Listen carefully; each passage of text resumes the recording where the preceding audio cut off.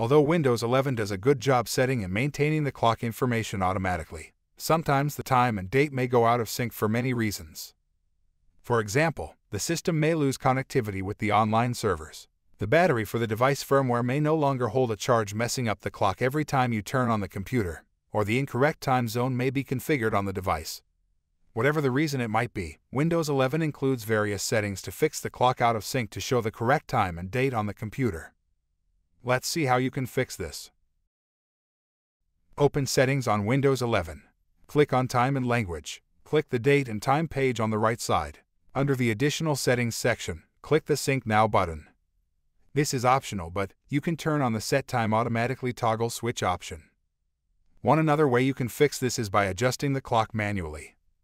Open Settings again. Click on Time and Language. Click the Date and Time page on the right side. Turn off the Set Time Automatically Toggle switch. Now click the Change button for the Set the Date and Time manually setting. Correct the date and time and then click the Change button. Now go back and turn off the Set Time Zone Automatically Toggle switch. If this fixed this issue for you, then consider subscribing to this channel.